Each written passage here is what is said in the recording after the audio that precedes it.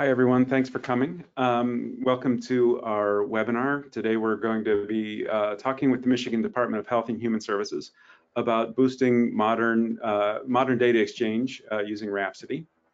And we have a very brief agenda for you. We're going to take it chronologically. After we do some logistics and introductions, we'll talk about where we're coming from. What did data exchange look like in the past? What are we doing today in the present, and where will we be going in the future? So that's the sketch of what the outline looks like. A few logistical points. First of all, everyone on the webinar will be on mute, so we won't get any crosstalk or background noise. But if you have any questions or comments during the presentation, please put them into the chat or the questions section, and we'll address them in real time during the webinar. And if we can't get to them, then we will definitely follow up with you.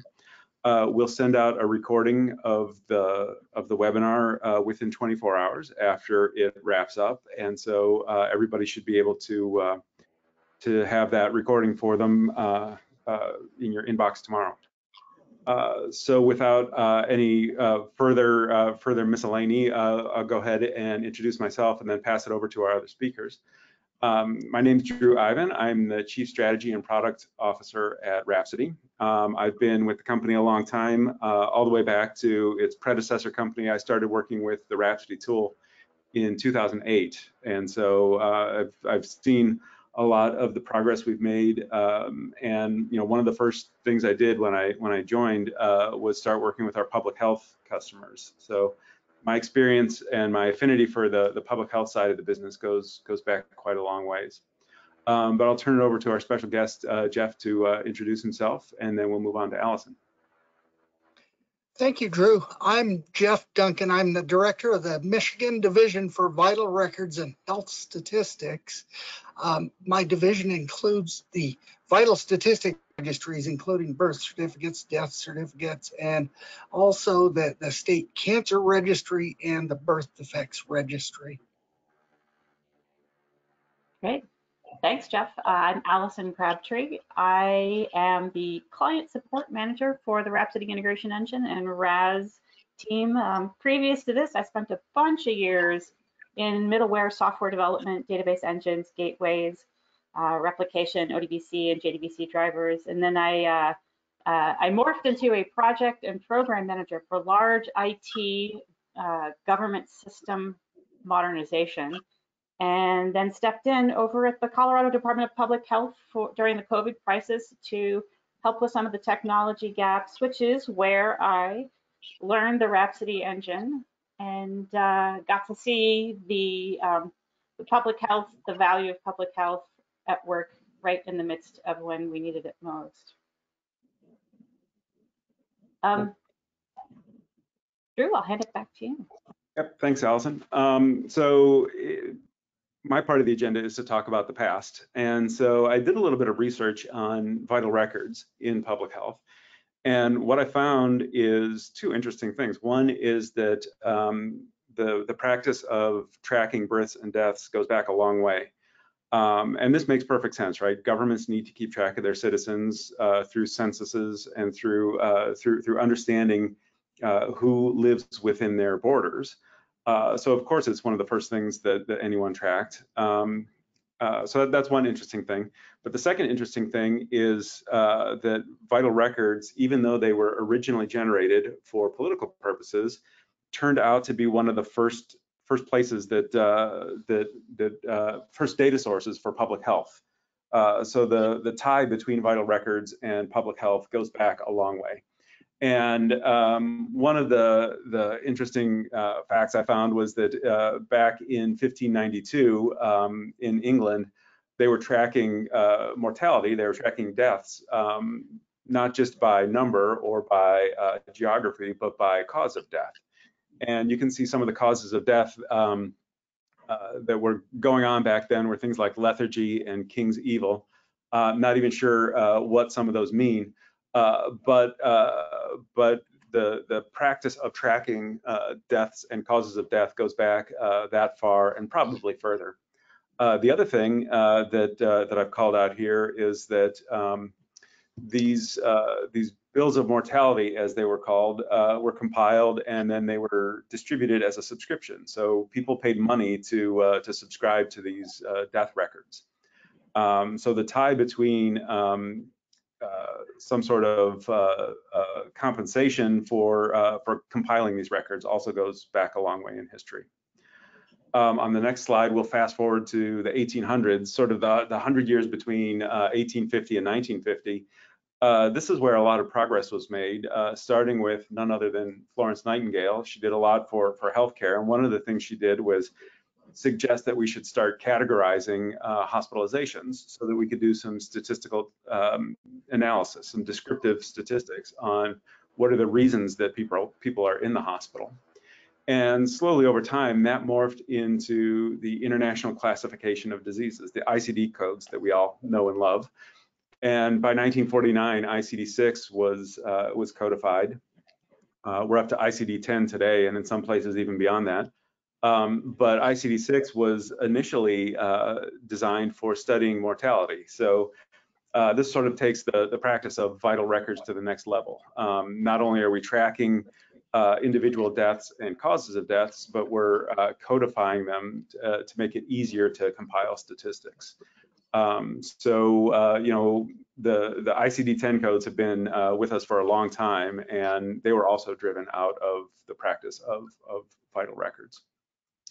So just a couple more slides. On the next one, we're showing, you know, we went from about 1600 to the 1800s to pretty much the present day. These are diagrams from 2018 of the process flows for registering a birth on the left and registering a death on the right. And you can see that there's a lot of steps, there's a lot of participants involved, and the green arrows show places where money or reimbursements flow. So the whole business of getting born and dying generates quite a lot of administrative overhead for different departments. But all of that data that's generated can turn into a great source of raw material for public health, and that's what we're going to talk about today. One last slide to talk about the sort of the state of the art, and this goes a little outside of public health, but as many of us recall, starting in 2008, there was a American Recovery and Reinvestment Act, part of which triggered the meaningful use rules. And the purpose of meaningful use was to drive clinicians, doctors, and providers towards storing their healthcare records electronically. And so quite a lot of funding went toward motivating doctors to move to electronic health records. And you can see that it had the desired effect. We went from about 20% adoption before meaningful use to up to 90% adoption after the meaningful use program, and it still stays there today. So the healthcare system took a long time to adopt electronic medical records, but once it did, you know, I think we needed that nudge from the government to get widespread adoption. Once we did, I think now we have a good fundamental electronic infrastructure for recording healthcare data. Part of what we want to talk about today is that even though that funding helped on the provider side to adopt and track data electronically, there wasn't the similar investment on the public health side to receive all of those, all of that electronic data. That came quite a bit later as part of the pandemic, and so we'll track some of that that funding and some of the results of that funding as we dive into stop talking about the past and start talking about the present. So that's, I think, where my section leaves off, and we'll bring in Jeff to start talking about kind of what's going on in Michigan, what are some of the key programs that are going on today, and what are some of the opportunities that we're taking advantage of. Great, thanks, Joe. You know, I know when I was in public health in Colorado, and I was watching the ELR data flow. We had all sorts of data quality gaps and automation gaps. We had non-clinical reporters trying to give us results. We had inconsistent coding. we had patient self-misrepresentation and leading to, like, we didn't have enough identifiers to really even deterministically merge those lab results into case management systems. It got really, really hard to answer the questions that the public most wanted to know, and our decision makers as well. And I'm curious, Jeff, for you, what was it like for vital records? What were some of the kinds of data that you were being asked to provide, and what were some of the challenges around providing that data? Thanks, Allison, and thanks, Drew, for the introduction. Yeah, the meaningful use brought this technical infrastructure, but at the start of the pandemic, Vital Records really wasn't positioned to code deaths quickly and accurately. You mentioned ICD-10 coding. So in the pandemic, when it first started, there were not ICD-10 codes for COVID-19. There were codes developed by the World Health Organization as the pandemic rolled out, U07.1 and .2, and the process that most states use to code those deaths is to send the cause of death literals. It's what physicians write on death certificates. We send those to the National Center for Health Statistics in batches, and we get codes back. And physicians write free text, they write COVID-19 as just one example in hundreds of different ways. They even misspell COVID, C-O-V-D-I. I saw that more than once. So the data have to be coded in order for us to provide accurate statistics. And so as the pandemic rolled out and people were dying, Michigan was one of the early spots where a large proportion of residents were dying early in the pandemic. And leaders and decision makers want to know, where are the deaths happening? Who are they happening to? What are their characteristics? Are they old? Are they young? What is their racial background? Do they have comorbidities? They want to know all of that. Things that are on death certificates, but death certificates just weren't timely enough. It took us up to a couple weeks to get those codes back from NCHS at the start of the pandemic, again, because of this batch process and the requirement that someone in a state vital records office click a button and produce a file and upload it into some transfer portal like SAMS or the others that NCHS or CDC uses, and then get a file back. And so there's a lot of overhead, a lot of manual work in the process, and it was just too slow for information for a pandemic like COVID that moved very quickly. That's pretty insightful. Thank you, Jeff.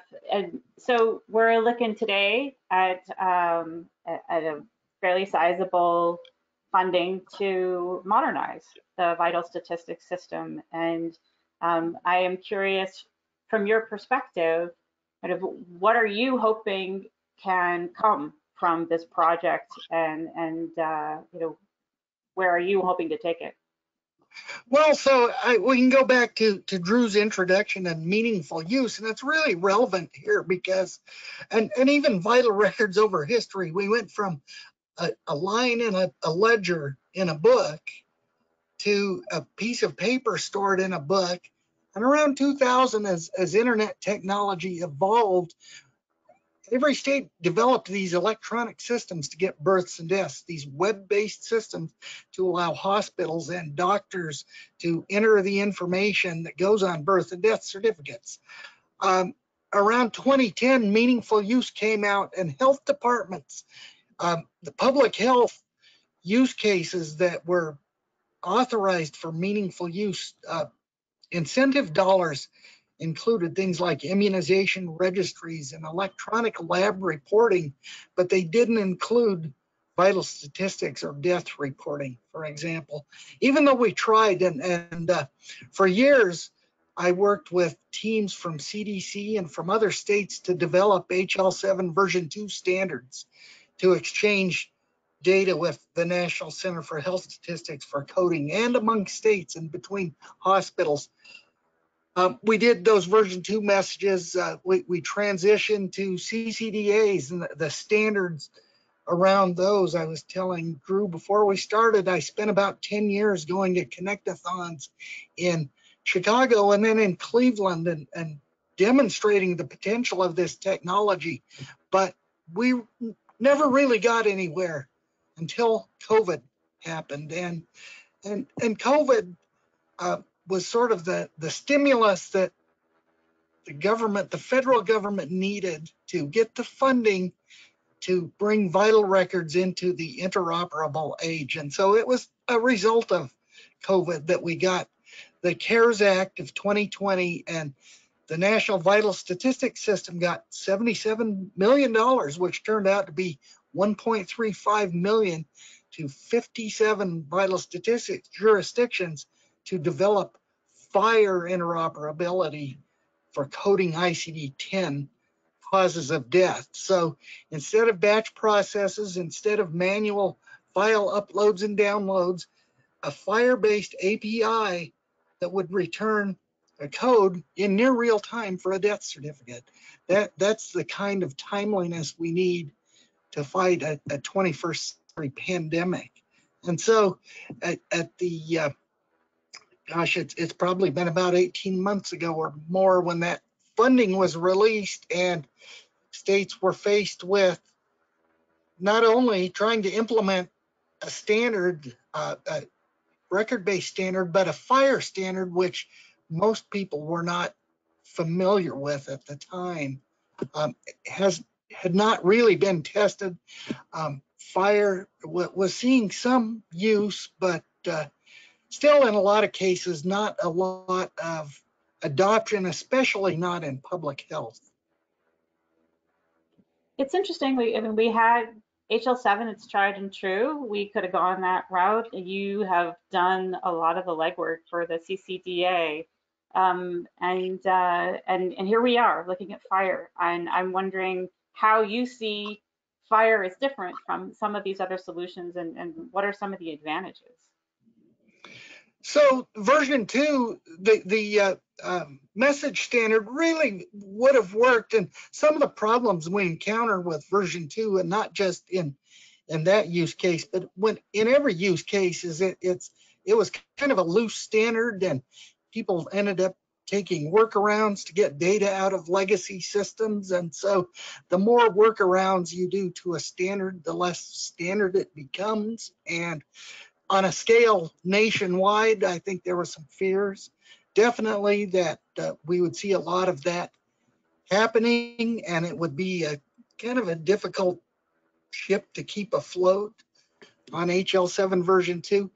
The CCDA standard, a lot tighter standard. The reference implementation model, the RIM, really defined everything almost too well, because the CCDA, I like to think of it was more of an all or nothing approach. You got everything or you got nothing, and getting everything was almost a bridge too far. We did a lot of testing in connect-a-thons, like I said.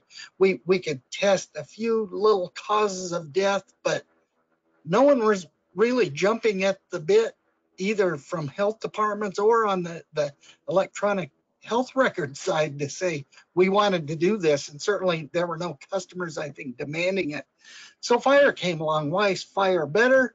Well, there's a couple of things about fire. This API approach that fire is built on, I think, readily adapts itself to this workflow that we have of a per record, a record and a response through an API, and the information model in fire based on resources. Again, it's not as rigid as the RIM was in the CCDA world, much more flexible for use cases like sending deaths to the National Center for Health Statistics, as opposed to sending deaths to your neighboring state for their residents that died. The information needs are slightly different, and so you can adapt implementation guides to meet those different needs without developing entire new standards. And so in a lot of ways, I think that's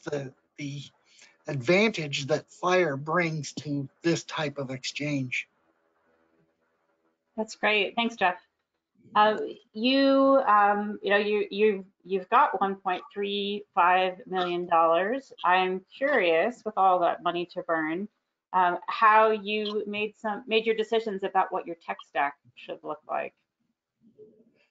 So, yeah, there were a couple of ways we talked about it. As I mentioned, every state now, I think, has this electronic death system. It's a web-based system that and funeral directors and everyone can log into, medical examiners. But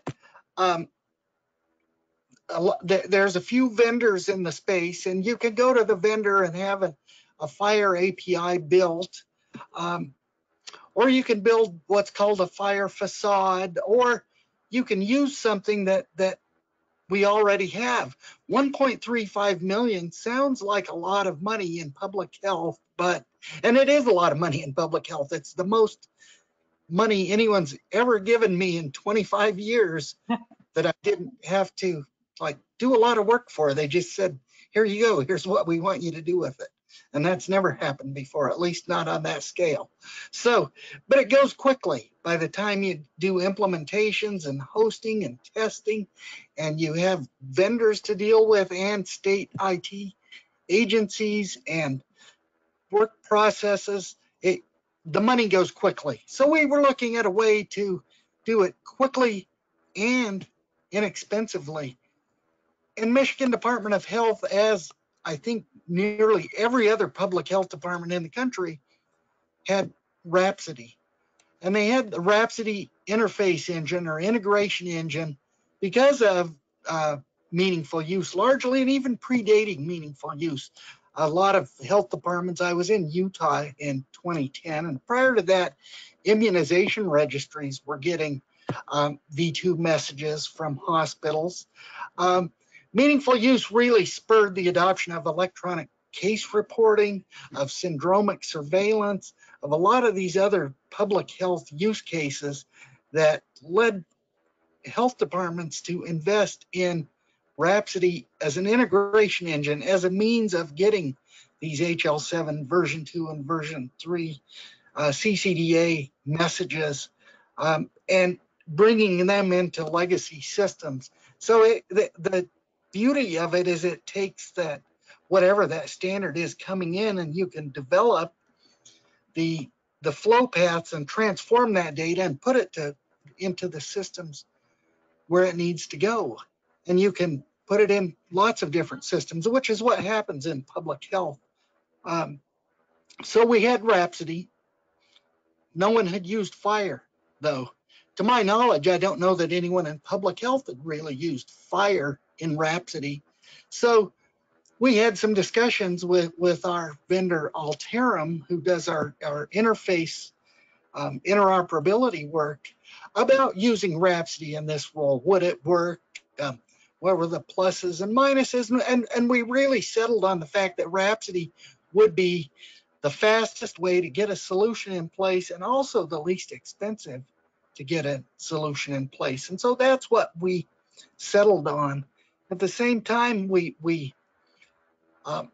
with that 77 million, the National Center for Health Statistics created what they called a community of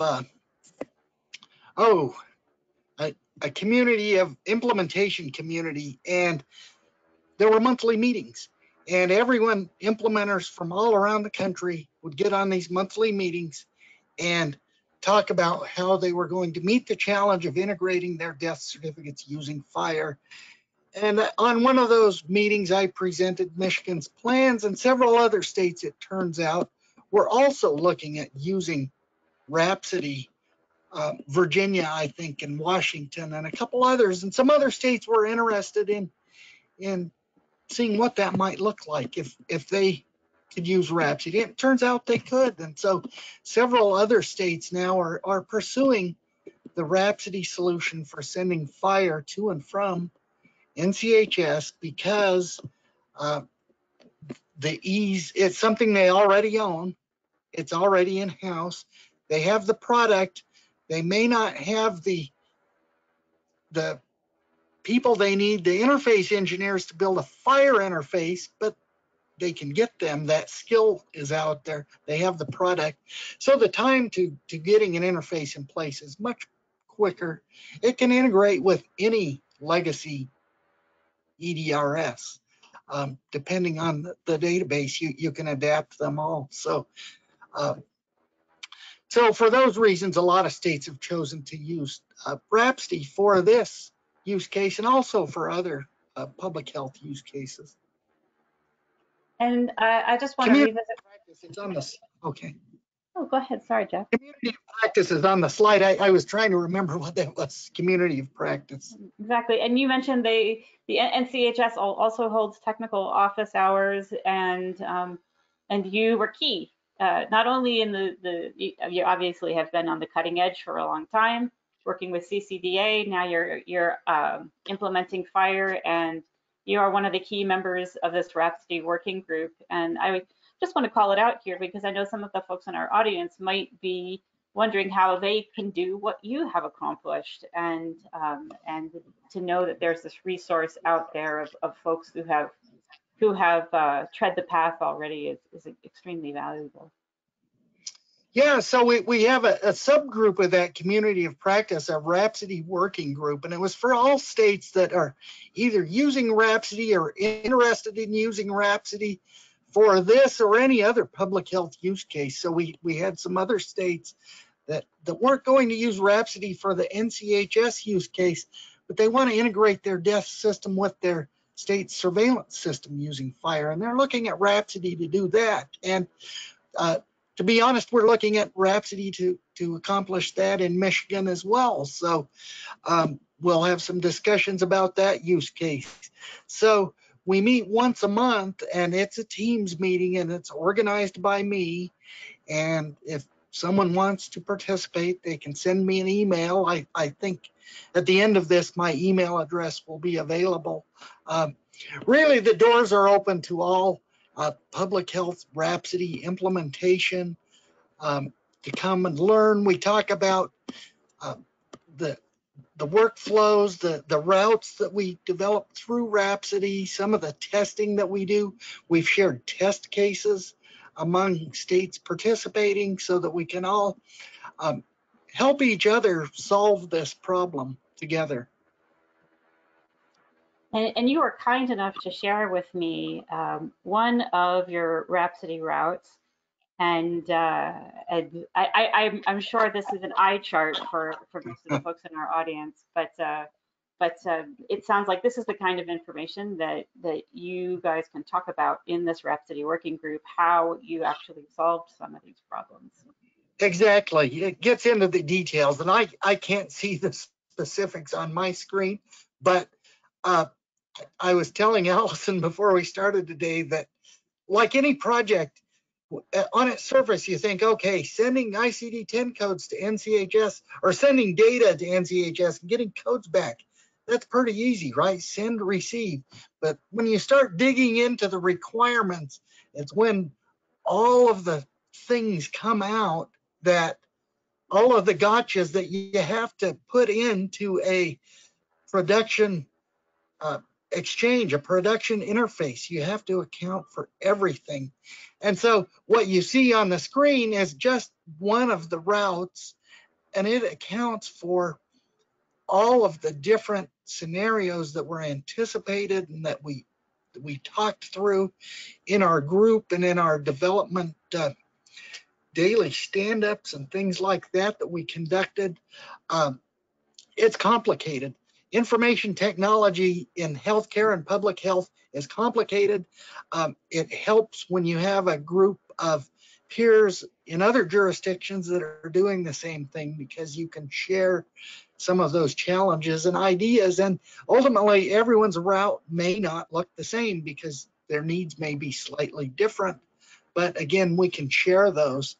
And the other thing I will point out is that I mentioned 3 different routes. There's sort of a push and a pull. We push those cause of death literals and the death certificate to the National Center for Health Statistics.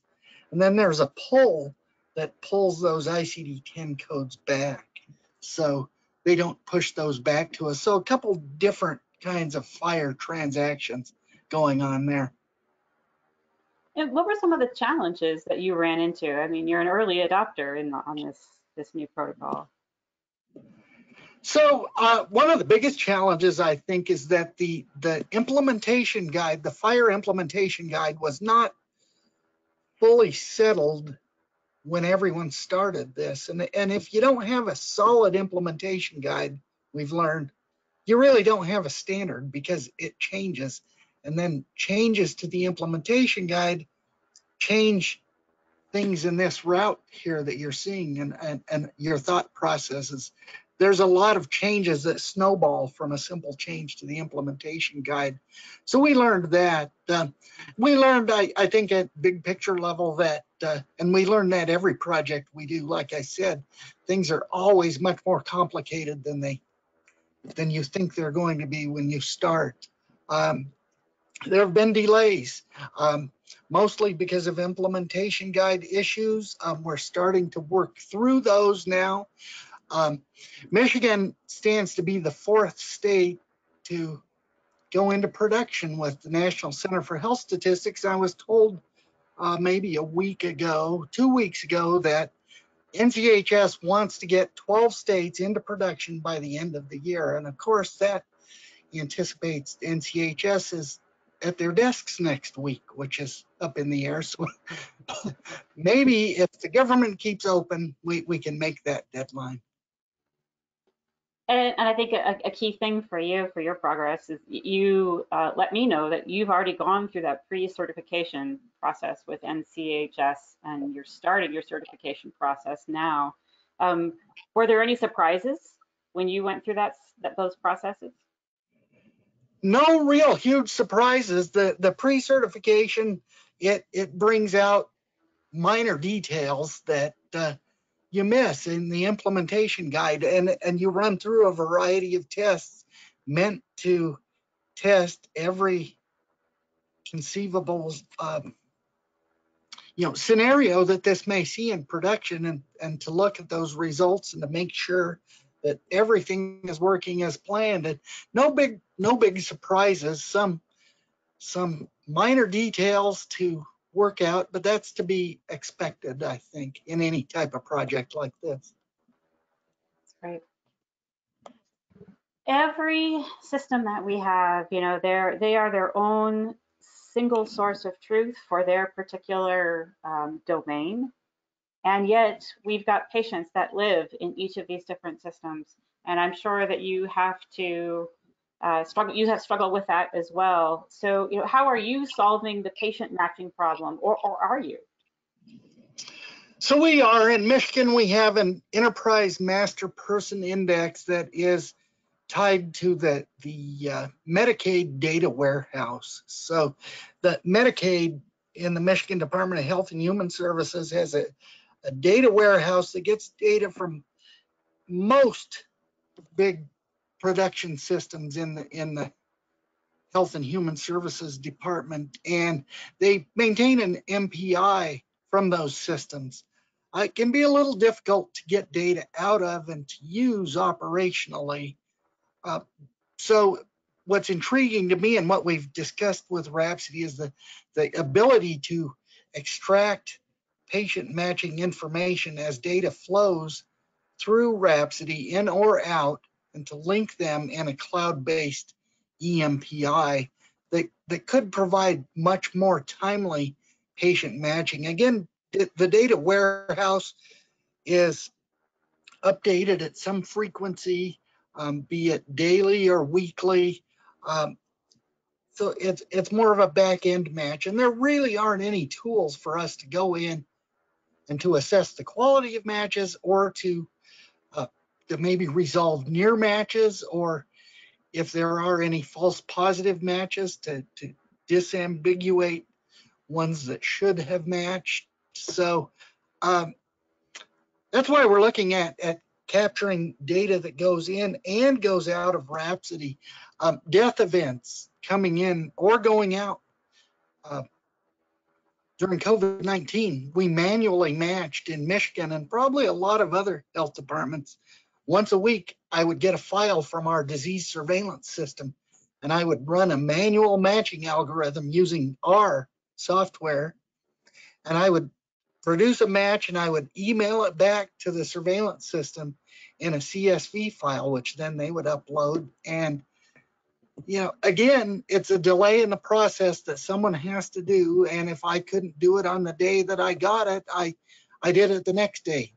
It just had to wait, right? And public health can't wait, and nor should it have to. I mean, those things can be done in real time as the data flow in and out. And I will also mention that we recently were funded another roughly $1.3 million to send births to the National Center for Health Statistics using a FHIR API. And that deadline is sometime in 2027. So what we're working on now will hopefully be in our rearview mirror and will be operational, and we'll have learned a lot from it. But the opportunity to also send birth data out through Rhapsody and to link births and deaths in the integration engine instead of in a back-end data warehouse has an operational appeal to me that I want to look into further to see if we can make use of that. What you're describing sounds very familiar. We had our own deterministic matching algorithm, did a lot of manual matching, and also the dilemma in government of you want to make good use of taxpayer dollars, and so it makes a lot of sense to try to solve something at an enterprise level.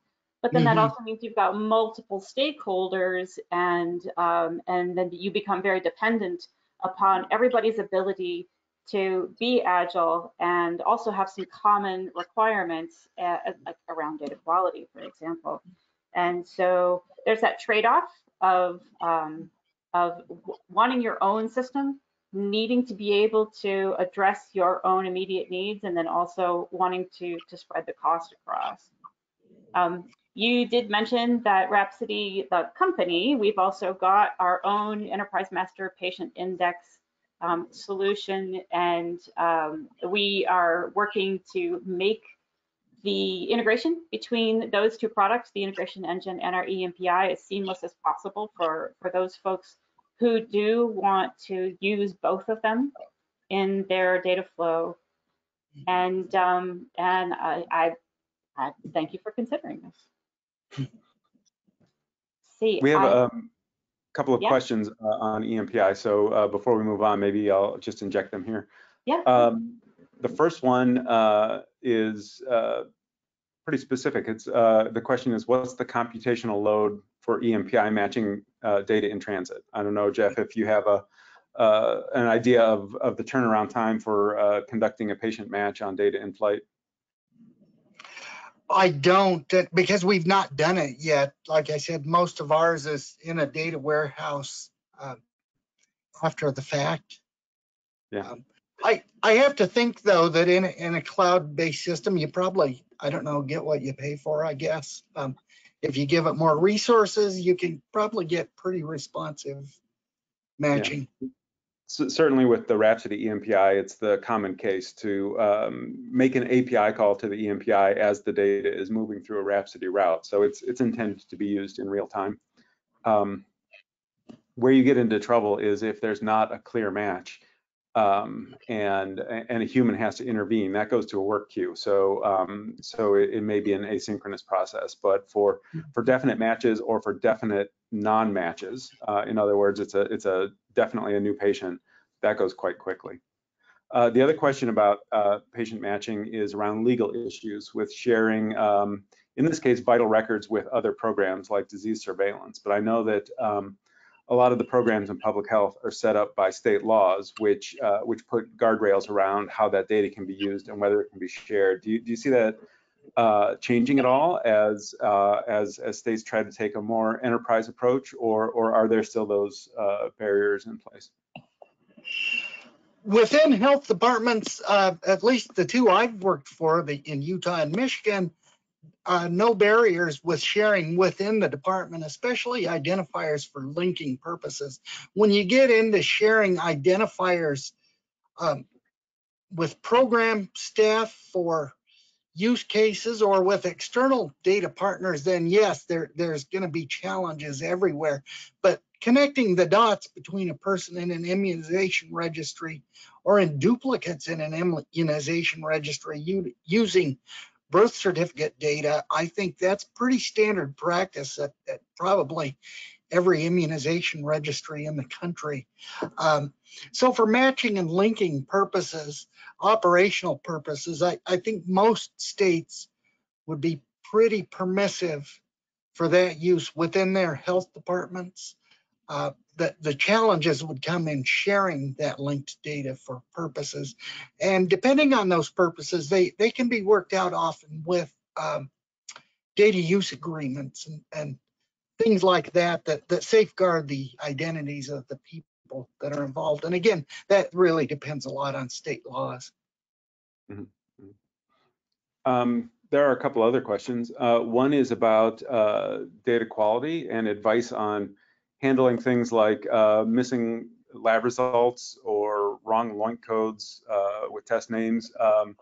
That may not apply in vital records, but certainly there could be data quality issues or missing data issues in vital records.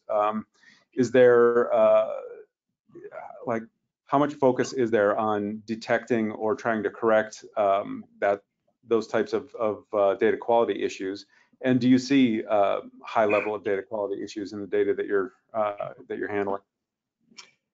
It really depends on the data. So we have these electronic systems, like I mentioned.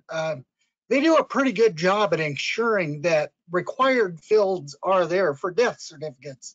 So, but in some cases, if it's an ME case, for example, they may not know a birthday or an age or an identity. So that does happen, that we get unknown.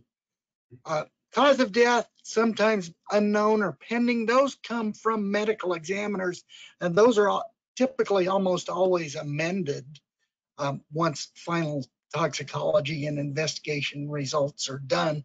So again, I don't think we see a lot of missing data because our systems require it to register a death certificate, and people need that death certificate to accomplish some business. And so we typically get data. Whether it's good data or not sometimes is subject to debate. In different fields, sometimes are questionable. I know there are data quality issues sometimes with things like race and ethnicity, marital status, other checkboxes on the death certificate, like whether it's a female, if she was pregnant at the time of birth or something like that. Those have known quality issues, but they're not often left blank because of the systems that capture the data.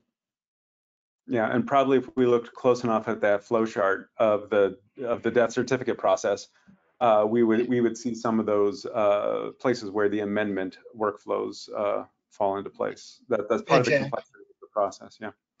And one final question before we go to the wrap-up slide, which kind of leads into it. Maybe Allison can answer this question.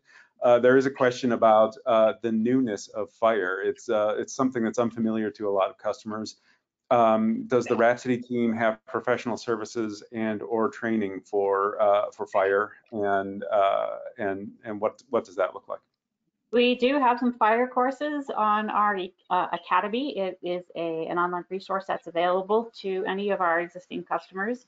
I believe the FHIR intro courses are included with your support and maintenance contract. And we could take a look and see if there's anything any more in depth that's required as an additional fee. Professional services absolutely are available.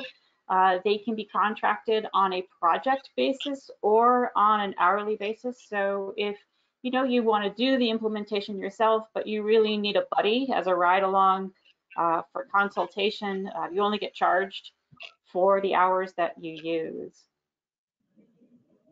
Awesome, thank you. And that's a great lead into our last slide, which wraps everything up.